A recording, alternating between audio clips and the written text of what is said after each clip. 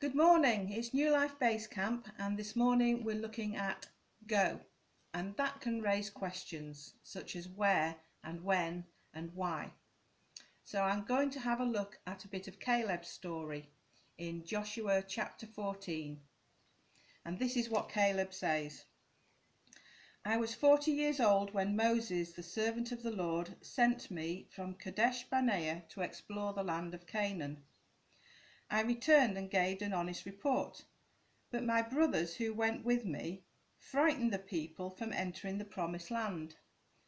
For my part, I wholeheartedly followed the Lord my God.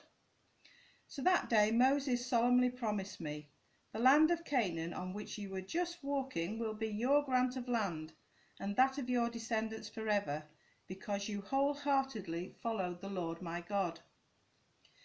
Now, as you can see, the Lord has kept me alive and well, as he promised for all these 45 years since Moses made this promise, even while Israel wandered in the wilderness.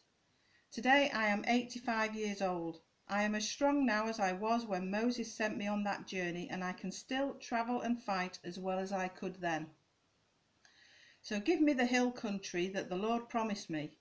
You will remember that as scouts we found the descendants of Anak there living in great walled towns. But if the Lord is with me, I will drive them out of the land, just as the Lord said. So there are three things that struck me about Caleb at this point. He was willing to go and do something for God. And are we just as willing and do something when God calls us to go?